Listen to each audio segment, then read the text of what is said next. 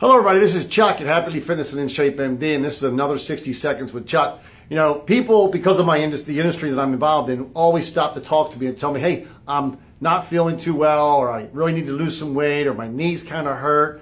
And I often think about that, and because it's kind of obvious to me as to what you could do to change that. But let's just say we take the approach, we're not going to do anything. We're not going to eat well. We're going to eat crap all day long. We're not going to exercise, because I don't have time for that, or it's just not my schedule. We're not going to take supplements of any kind, things like this, right?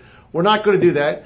And then over time, especially if you're over 40 years of age, you start to wonder, why am I gaining weight? Or why can't I lose weight anymore? Why are my knees hurting? Why does my back hurt? Why do my hips hurt? Why do my joints hurt, right?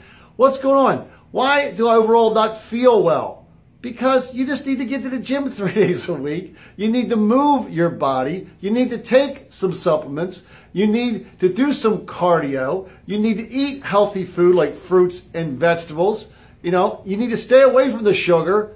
And it's amazing how all that can be reversed. Just remember, you're only 60 days away from a new you. Bye-bye.